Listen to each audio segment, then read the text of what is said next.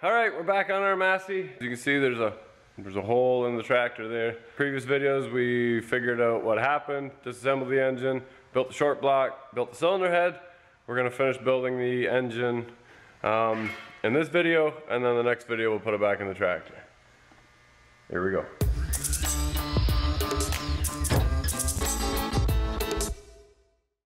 Cat won't leave me alone. Let's see if you wanna be a part of this video, Kitty? You want to be a part of this video? Okay. Okay, so there's a lot of parts to this engine, and people often ask me, it's like, Rich, how do you remember where everything goes? Well, truth is I have a photographic memory.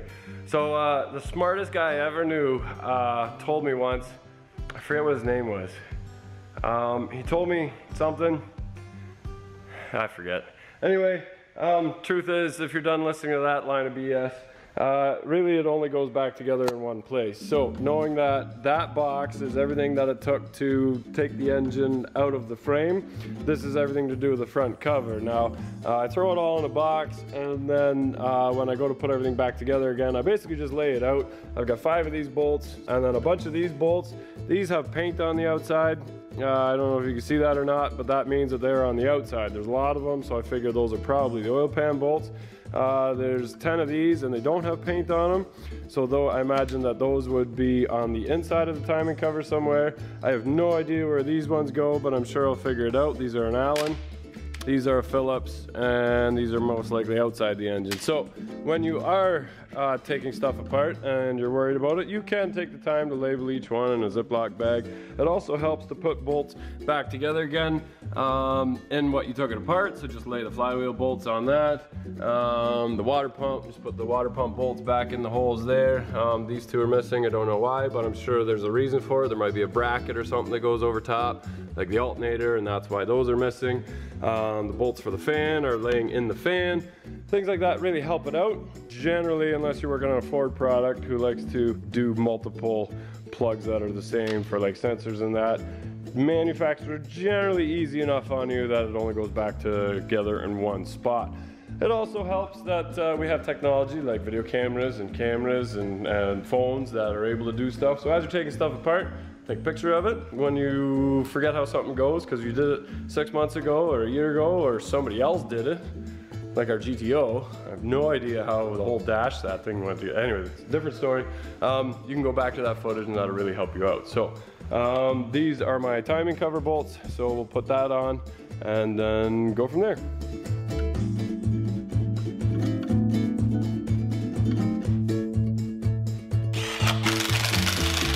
These will torque to 18 foot-pounds. Couldn't find the actual torque in the manual, but 18 seems pretty reasonable for a 5/16 fine thread bolt. Okay, this is our front little mount plate that houses the thermostat. We're gonna put a little bit of gasket tack on this gasket, and we'll torque this to the front of the head. Now is a great time to replace your thermostat. So we got a nice brand new thermostat. Hopefully that's the right one. Look at that, it's the right one. This little thing is just to get a little bit of coolant to bypass until it opens up. We got our gooped up little gasket here. Does that work? It does work, look at that. Okay, the timing gear set in the front is very simple when you can see it all, and very complicated if you're just doing an injection pump, and I'll explain why. Right now you can see that these marks are not lined up with my crankshaft and my camshaft, but right now my camshaft is timed to my crank. There are 2 marks on your camshaft, there are 2 dots on your crankshaft, and then there's also 1 mark on your injection pump. Now this gear will only line up every, say, randomly 250 revolutions because it doesn't have the same amount of teeth. So we can pull this right off and spin this. See if I can do it with one hand there. Okay, you see now my timing mark lines up and my timing mark lines up. There it is. And then the 2 is right there. So now I can put my injection pump on and know that I can line it up with that. If you were to take your injection pump off and not have the rest of the cover off because you had an injection pump issue, if you turn this engine over, you're screwed because you could rotate this one full revolution to line up those marks again, and your tractor won't start. There is tools to check the injector pressure to see when it's firing. Make that relative to when like your rockers are starting to move or do your camshaft. But don't move, don't rotate the engine if you remove your injection pump. Now the injection pump can only fit on that gear in one spot because it's slotted. So if you don't move it, just line up those marks again, no problem. But big headache if somebody turns it over when you're not there.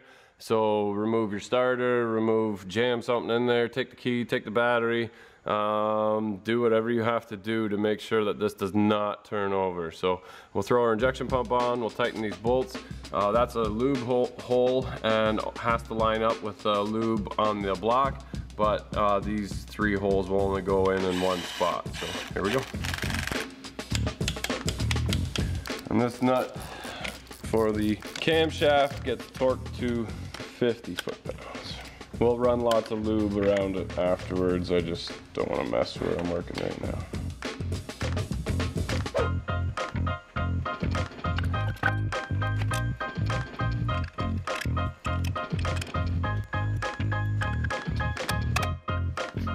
Now you can see I made a line here.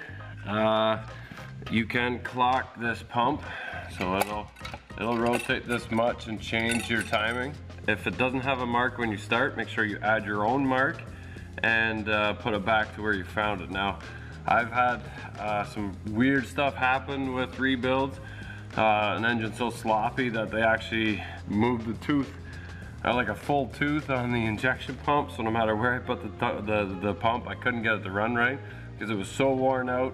I don't know whether I forget whether they advanced or retarded the timing, but start where you left off and then go from there.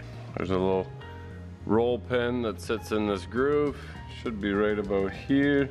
The injection pump turns over pretty easy, so you should be able to line that up. We do the bolts. There it goes. That's a nice sound, and these bolts get torqued to 20 foot-pounds. All right. Flip the engine over and we are going to get into the oil pump, the balancer, the oil pan before we put this front cover on so we can line up all of our marks. Here we go. Okay, so this is our oil pump and balancer assembly. We need balancer on this one because unlike this crankshaft out of a 5.9, there's no weights opposite the throw. So these would counteract each other. Piston up, these are down, these are up, piston is down. So what we use instead, what Massey decided to use, these little weights. If you see them coming around here, they're like a half moon weight, and they would counteract the pistons and try to smooth out the vibration. It's timed with a hole on the other side. We'll show you when we install it. With piston number 1 and number 4 at top dead center, we need these weights laying down, and they almost go in their own position. And then when you look inside, you can see that they just need to line up. See how they're kind of lined up there? As long as they're flat, trying to find the light. As long as they're flat, you're good to go. If there's any doubt, move it 1 tooth and bolt it back up again. And you'll notice that they're crooked and not working. We cleaned it out way back, made sure there was no chunks in there. And even though there were no chunks in there, we cleaned the oil pan out, or the oil pump out.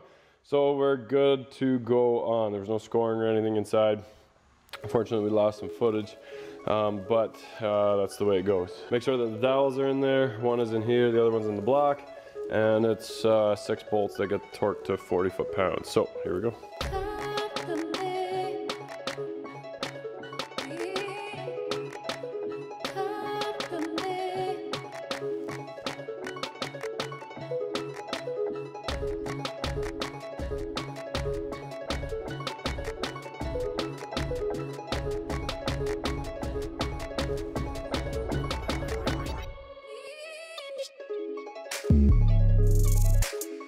This gear here, the weight needs to be halfway through the hole. What we can do, just to be sure, is lay it on there and just lift up and move it to it. And just verify that, no, I can't see it at all, so let's go the other way. The other way, 2 teeth. No, that's not covering the hole, we'll go back. 1 more tooth. That's the correct tooth, and we're halfway in the hole again. We can torque these to 40 foot-pounds, and we're golden.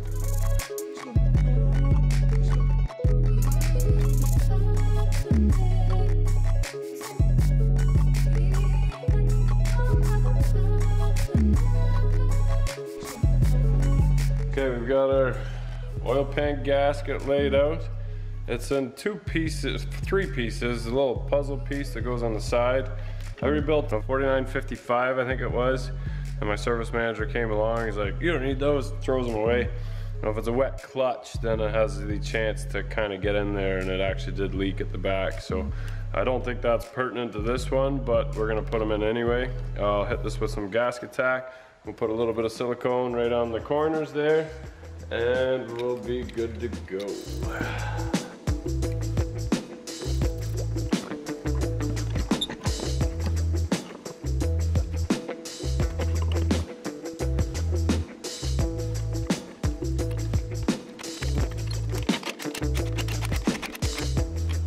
Okay, so we're gonna put our front cover on, and we've got our gasket kit. Rummaged through and found the right gasket. Now, when you get your kit, you'll get a whole bunch of extra gaskets that you have no idea where they go, and that's because this one kit does multiple different engines. But the nice thing is you'll have extra gaskets that you can put on a shelf and never use, because you only get one front main seal, one rear main seal, one oil pan gasket, and one valve cover gasket, because those are all the same. And then you have a bunch of gaskets that you will never ever use, and it'll be fantastic. But we're gonna put this gasket on the back of the timing cover, which is all nice and clean and scraped off and washed, and then go from there. When I put these paper gaskets on, I like to use this high-tech spray gasket. It just puts a little film on it, makes it sticky. Really fills any imperfections. If you had like a little chisel mark or 30, 40 years of Canadian weather, just does a little bit of imperfections in the castings or whatever else. I've had really good luck with this stuff. So when you have this gasket, once you put it on, you'll notice there's a little bit sticking out. If you can see that, that's normal. So you can take a razor and just cut the extra off once it's bolted to the engine itself. When you put your oil pan gasket on, make sure that you just put a little bit of silicone, not the spray gasket, but we go to a silicone that goes on underneath there. So when we punch these out, put that spray gasket on, figure out which bolts go back. I think they're in there, and then we'll bolt that up. So here we go.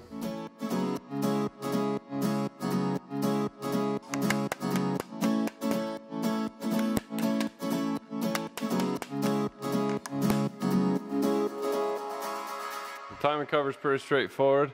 Put a couple bolts in, but finger tight, and then put your front pulley in, because there's no dowels to center the timing cover. So putting your pulley in actually centers the main seal around it, and once that's in place, then you can tighten these down to 20 foot-pounds.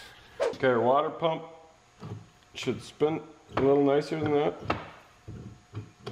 So we got a new one. You can get rebuild kits. Probably about half the cost of a new water pump, but it was like 80 bucks. Buzz that center nut out, that's a 1-inch little puller with a couple bolts from the timing cover.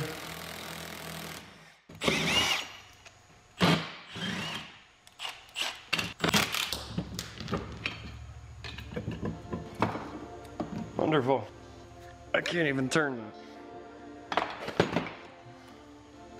We'll clean that up and bolt this one done. I'm almost done.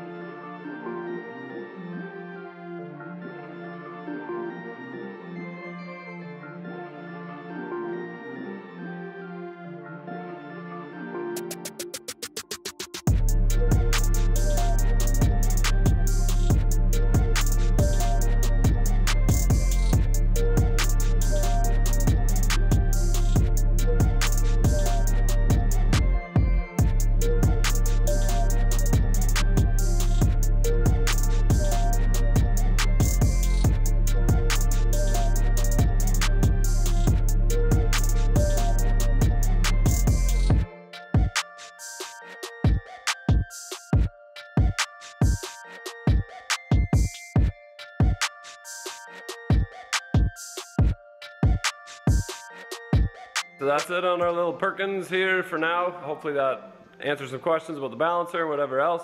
Next video, we'll be putting it back in the tractor. We'll be putting as much of a load on it as we can. Seat those rings, we'll retorque the head, and then button her up and give it back. I got the rad all cleaned, a couple new rad hoses, some other stuff. Yeah, stick around. Here we go.